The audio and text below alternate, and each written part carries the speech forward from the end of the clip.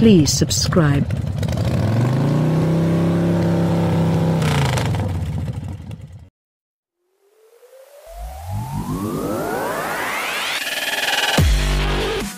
Since its 2009 model year launch, the current Ram has very gradually increased its share of the full-size truck market from 16 to 22%. Half-ton pickup buyers are fiercely loyal, and indeed no other manufacturer has seen fluctuations of more than a couple percent during that time, which suggests that Ram is growing by snagging first-time truck buyers.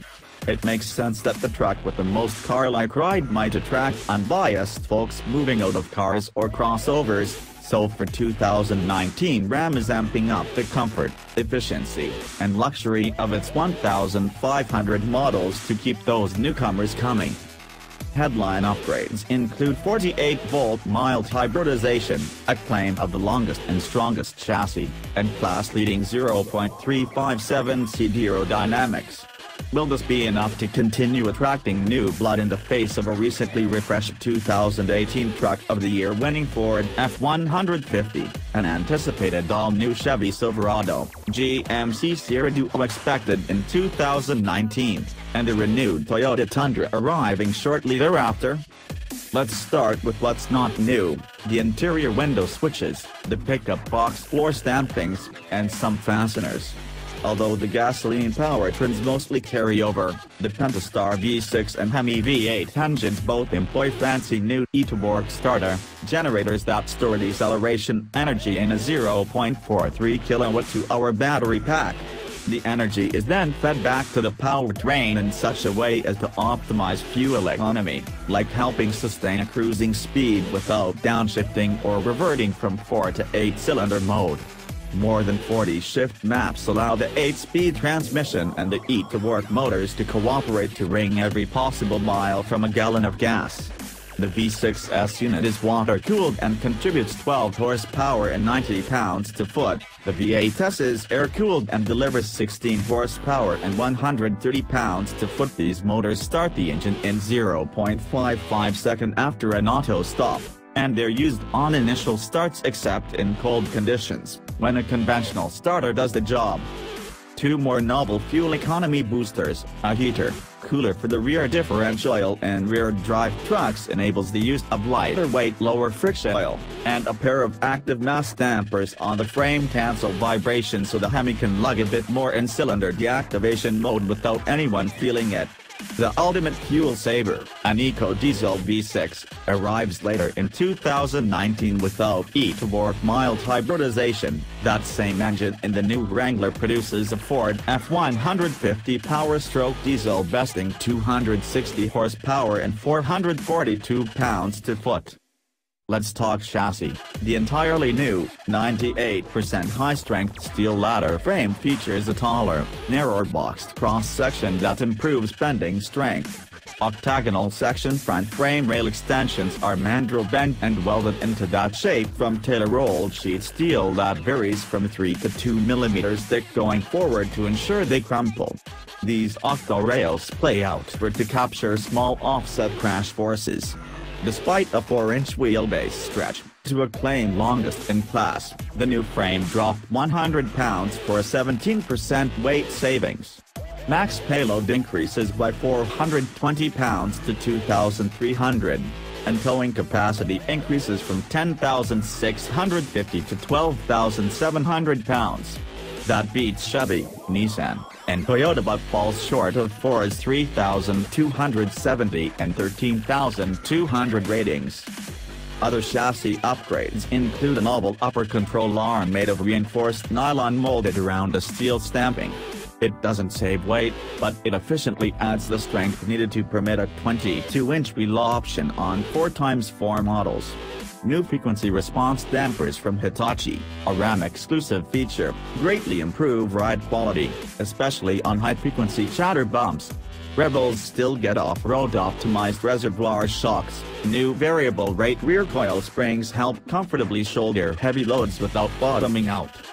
Available off-road options include an electronic locking rear differential and unique rear axle locating geometry to raise the coil spring suspension's ride height by an inch. This setup becomes standard on Rebel models, lowering the entry cost relative to the 2018 model with standard air ride. Upsizing the base wheel from 17 to 18 inches allows the front brakes to grow from 13.2 to 14.9 inches in diameter, which shaves a claimed 7 feet from the 60 to 0 mph stopping distance. We've measured 122 to 138 feet. That claimed class-leading aero figure, a 9% improvement over the current generation, is due primarily to a new active front air dam that lowers 2.7-inch at speeds above 35 miles per hour and rises again below 15 miles per hour at standard on all coil-sprung Rams except Rebels and those with the off-road package, raising the sides of the bed by 1.3 inches and sculpting a vortex generator into the center of the trailing edge of the roof to manage airflow over the truck helped considerably, and gave Ram the largest standard box capacity. The HFE Fuel Economy Special model adds flatter, smoother wheels and air damming running boards that span between the front and rear tires. Another 100 pounds came out of the body thanks to clever hydroforming of the front upper crash rails and tailgate surround structure and use of aluminum for the hood and tailgate, the latter saving 15 pounds. Speaking of the tailgate, it offers electric release, a tailgate ajar warning, damp lowering from any height, and assist with lifting. Added content like this conspires to limit net weight reduction to about 130 pounds, not bad for a cab body that's said to measure roughly 4 inches longer and a half-inch wider and lower. Ram is parting with a few storied design icons for 2019. Gone is the crosshair grille, replaced by 7 designs featuring a revised rammered mark in the center, most of which are offered in multiple finishes. The Ram's head logo, which dates to 1981, gets updated to a more angular look and now adorns the tailgate of all but the Rebel model, which retains the giant word mark. The low fender/high hood big rig look is only hinted at now, the fender gets taller and narrower and the hood bulge widens.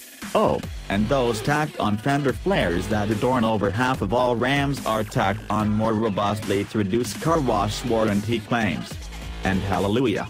Ram has ditched the metal mast radio antenna most pickups still employ. 6 price classes plus HFE are now offered: Tradesman, Bighorn, Rebel, Laramie, Longhorn, and Limited. These are amply differentiated, thanks to 3 headlamp and tail lamp designs, the aforementioned array of grills, 15-wheel design spanning 18-inch steel to 22-inch aluminum, all of which now attach with 6 bolts, up from 5, and the choice of chrome, blackout, or body color for various trim pieces. Also new, sport, body color trim, and black appearance packages are available across nearly all of the lower price classes instead of occupying a single rung on the price ladder. Speaking of ladders, a motorized running board is now available.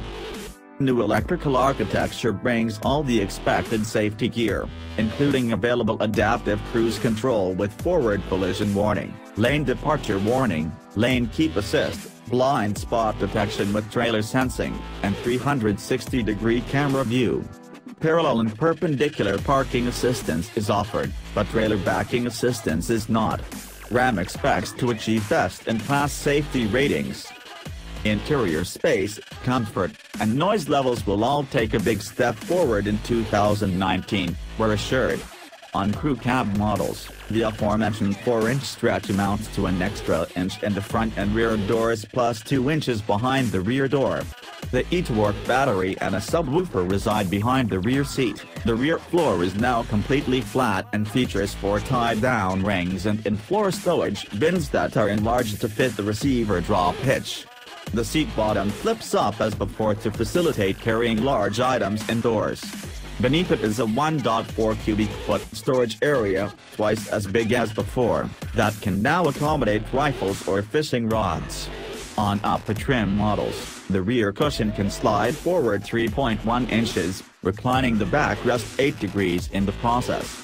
The entire center third of the seat back folds down as an armrest and cup holders, forming both a more comfy armrest and a better third passenger backrest. All of the price classes look classier, with even the cloth or vinyl line tradesman variants getting some contrast stitching and a 3.5-inch color driver information screen in the cluster. These bench seat models get a 3-point center front seat belt for 2019. Bighorn models add the option of two-tone interior trim. Rebels get red anodized trim and other red accents, seats with inserts patterned after its new Ganier Wrangler Duratrack tire tread, and a larger 7.0-inch info screen in the cluster. Laramie leather seats get suede bolster inserts, and Longhorn models add filigree accents in the leather and wood trim. The limited trim is what happens when a company has no imperial sedan with which to separate rich folks from big money. The wood veneers have argent stripes laminated in, and there's all sorts of fancy embroidery. Leather covers the dash, console sides, and seat backs, and the navy blue and frost two-tone leather treatment would suit Aston Martin's first pickup truck.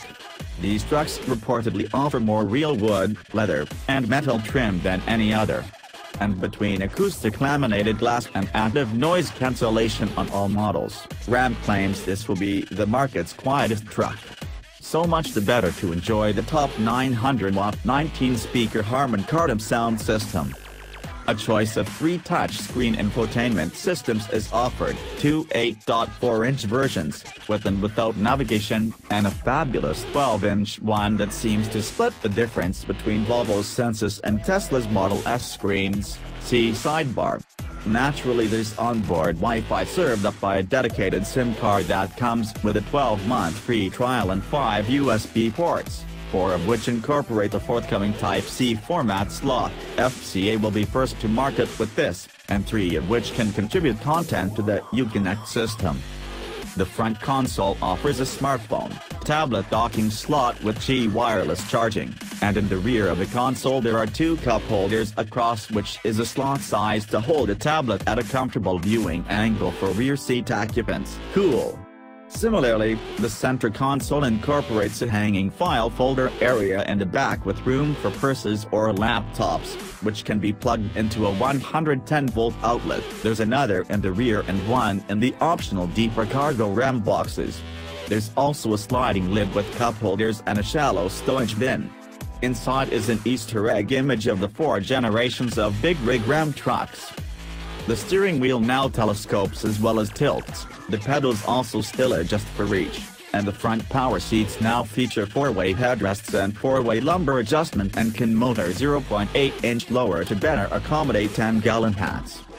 As new truck launches go, this should be an exceptionally smooth one because Ram production is moving to the Sterling Heights plant recently vacated by the Chrysler 200. That's allowed Ram to start production early and ramp it up gradually.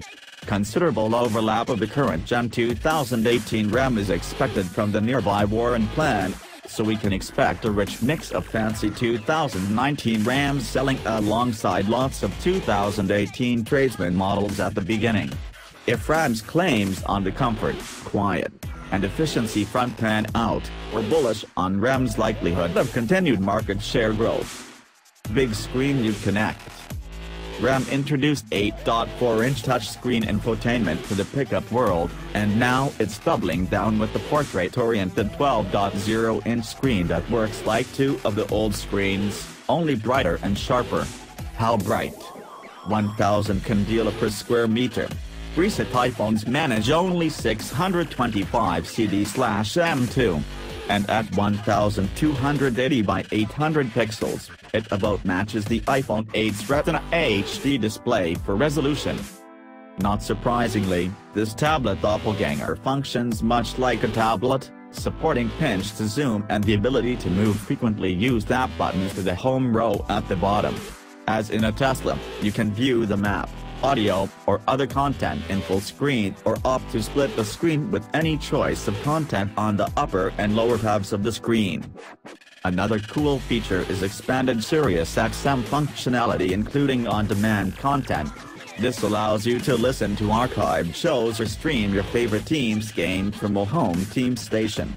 You can also pause streaming content of any type and resume it on your smartphone or home system, where you can ask Alexa to resume it.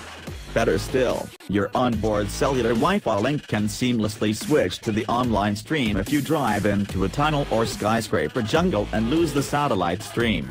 Uconnect gets exclusive access to this feature for a year.